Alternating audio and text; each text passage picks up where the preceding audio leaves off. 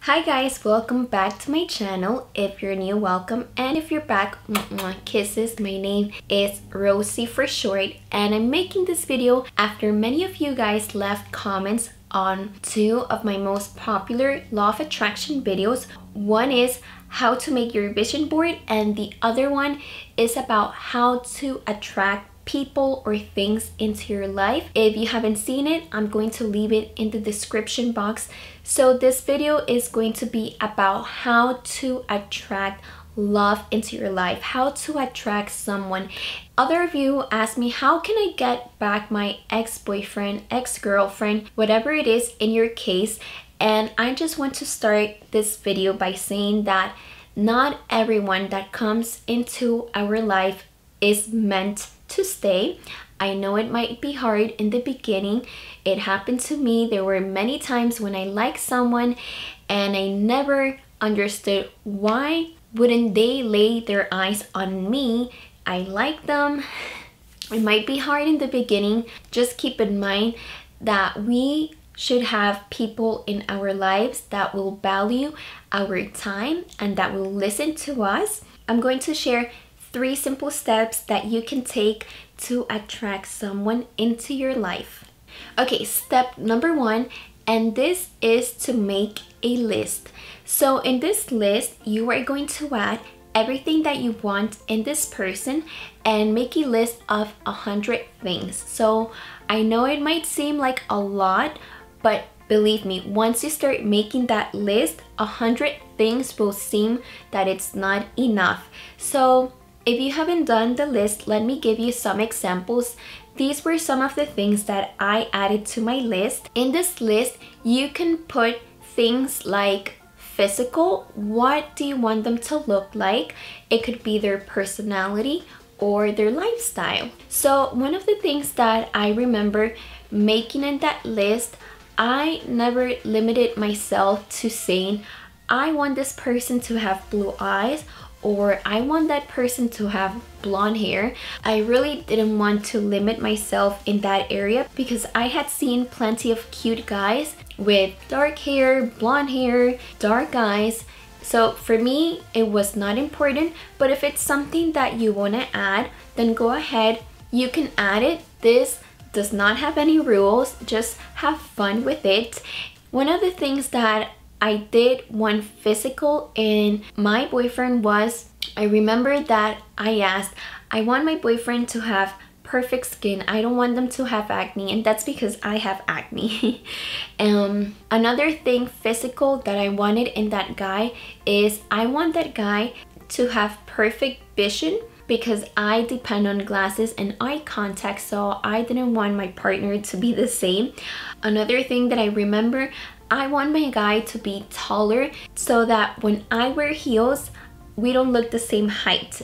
He will still look taller than me. So those were some of the physical things that I wanted in a partner. As far as personality, I wanted this guy to be patient. I tend to do things quick, like I want things done so fast, and so I wanted this in someone, and guess what? My current boyfriend is like that. So I think we have a perfect balance in that area. Another thing that I wanted in his personality was for him to be funny. I'm not funny, so he is, and I think that's a great balance too. He makes us laugh all the time, and I really like that about him.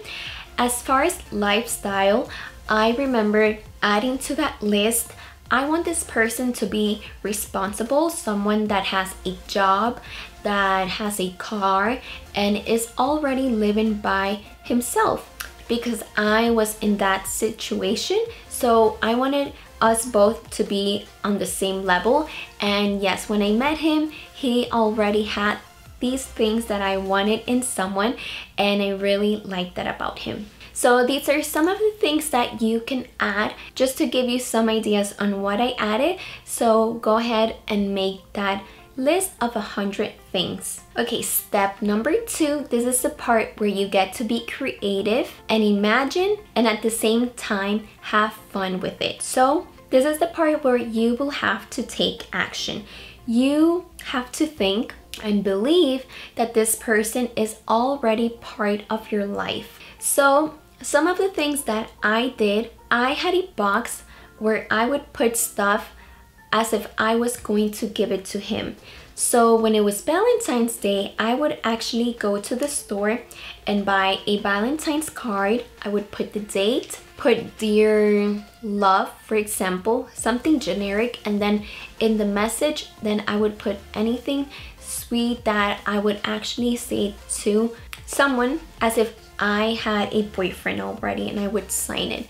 And so in that little box, I kept accumulating things. So another thing that I would do if I went to the store and I saw something cute that I liked, then I would put it in that box. And I remember buying a picture frame and thinking this is where our picture is going to go. And nowadays we have that picture with the picture of us. And if you guys have an iPhone, then you know there's an option to record voice messages.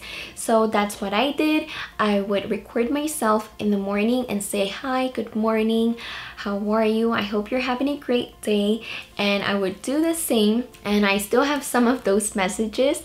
Siempre que me acuerdo de ti, te quiero dejar un mensaje, y hoy te quiero desear un lindo día, y donde quiera que estés, que la estés pasando muy bien. Hola, ya sé que es muy tarde, pero te quería desear unas buenas noches. Nos vemos. Hola, mi príncipe, te mando saludos donde quiera que estés en el mundo. Besitos y abrazos. Bye.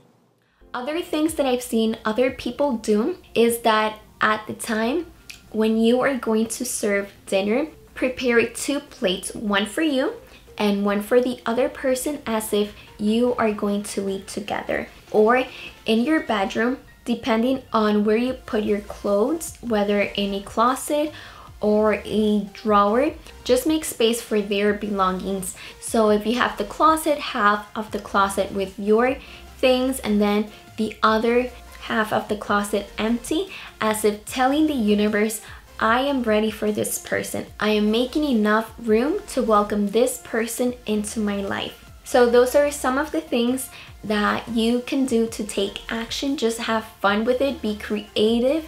These are some examples and you can come up with your own. And step number 3, this is the part where you have to wait and receive. This is where you cannot be asking, how am I going to meet this person? When is it going to happen? Because that means you are telling the universe that you don't trust. And this was the big mistake that I made. I was single for so many years, and it's because I was desperate to have a boyfriend. I was ready to have a boyfriend. I kept asking how, when. I'm doing all these things and I still don't have a boyfriend. The minute that I started to enjoy being single, when I least expected it, that's when I met my boyfriend. And the perfect example is when you go to eat and when you ask the server which food you're going to eat, you know that it will come to you. You wait and you don't keep asking when is it going to come. And that's the same way that you can talk to the universe. Don't keep asking the how or when, just know that it will come to you in the perfect timing. So those were the 3 steps. Just take action, believe that that person is already in your life, and soon enough you will attract the right person into your life, the person that is meant to be with you, the person that will value your time, that will love you and make you feel like the most special person in the world. Thank you so much for watching as always, and I'll see you guys in the next video. Kisses, bye.